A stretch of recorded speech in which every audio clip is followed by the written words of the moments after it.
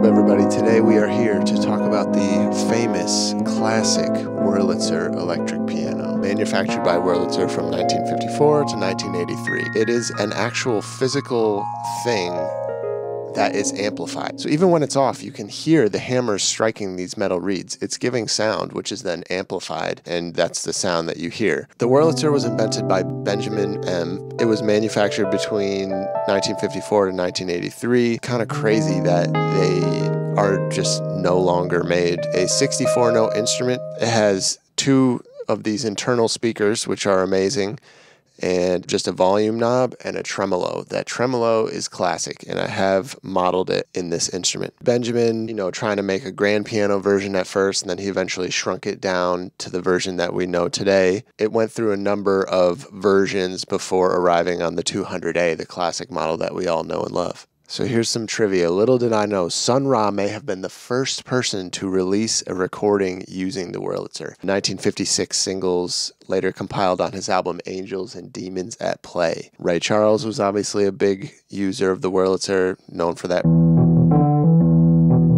First time I heard that, I was like, whoa, we're not in Kansas anymore, Ray. Joe Zawinul actually borrowed Ray Charles' Wurlitzer for a backing gig with Dinah Washington, and he was like, oh crap, I gotta get one of these, naturally. He played it on Cannonball Adderley's classic recording, Mercy, Mercy, Mercy, one of the best jazz songs of all time. Aretha Franklin, I Never Loved a Man the Way I Love You. Heard It Through the Grapevine by Marvin Gaye, also a classic, so it's like, you just can set the tone of the whole song. What better way to start the song than with this classic electric piano tone? Another one that I love is Pink Floyd on Money. It's a classic. Van Halen used it, of course, with a flanger and a Marshall amplifier. All right, so let's actually tap in here to see what we got on my version.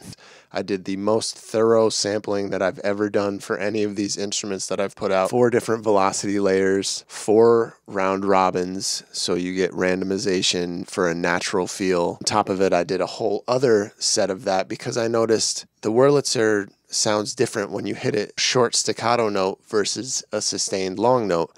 And so I did the whole thing in a staccato version as well, which is also included in the instrument. Also, I should note that I did not do a DI recording of this. I set up mics because the speakers on the Wurlitzer, I think, to me, are one of the most special parts about it. It's got so much presence for these 2 small speakers, so I had to naturally do a stereo mic and capture the whole thing through these amazing tiny speakers. So that's what you're hearing in the instrument. We start off with a preset called Hello Wurl. Now, I believe strongly that the Wurlitzer is a beautiful example of simplicity. There's not a lot of extra effects or anything.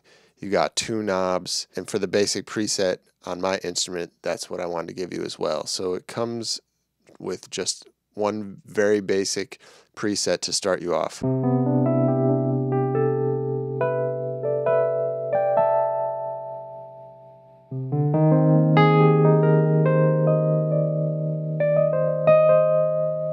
You do get a bunch of other presets.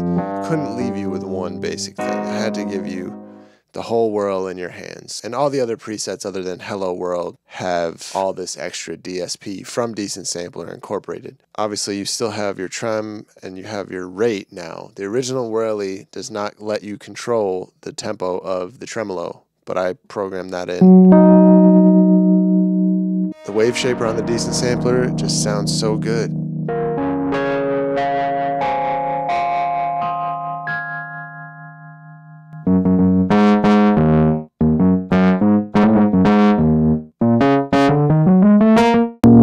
That might remind you of a certain song. Around the World.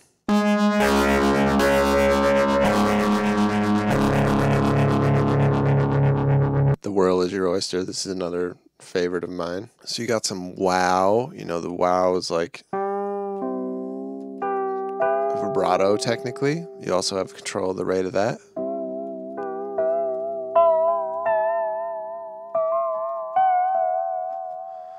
All right, so we got some delay.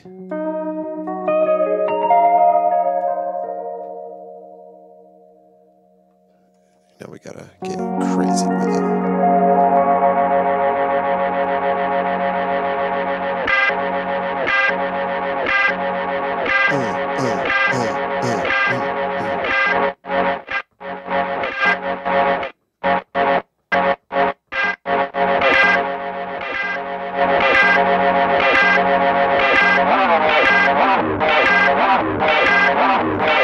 I can mess with delay loops all day long.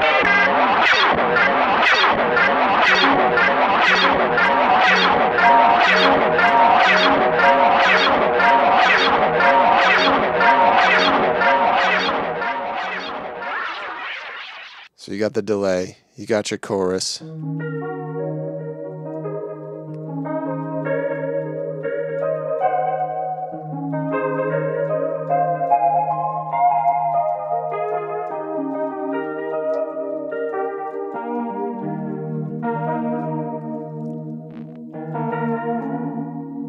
Some pretty weird sounds there.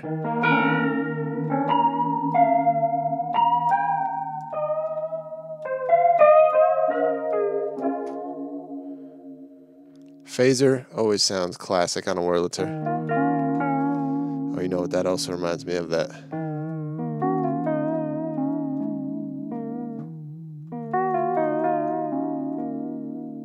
Zeppelin.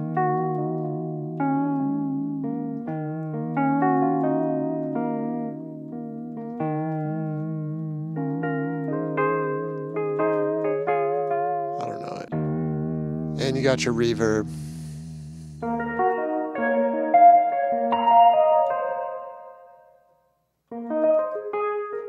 So this time I didn't just give you convolution reverb, you actually get control over the size of the reverb and the dampness of the reverb.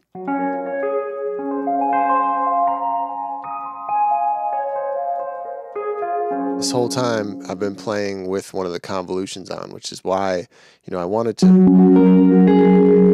give you the opportunity to play with maybe some of the tape settings and use reverb at the same time. You still do have like the spring.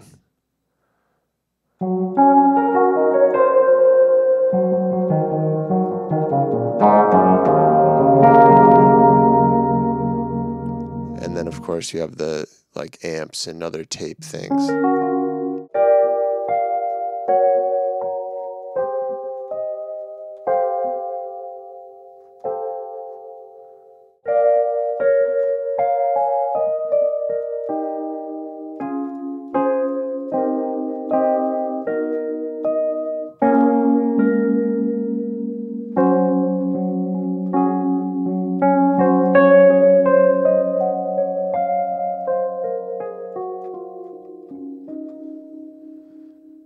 And then of course you got the staccato, because this just sounds different from this.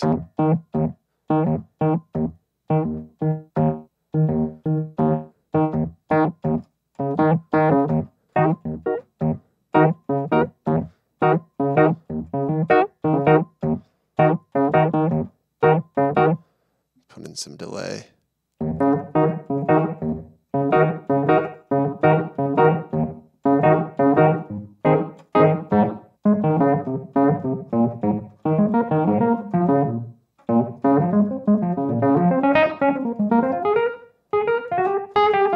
Got your octave control, get a little Kanye chipmunk action, or some chopped and screwed action. It just sounds different.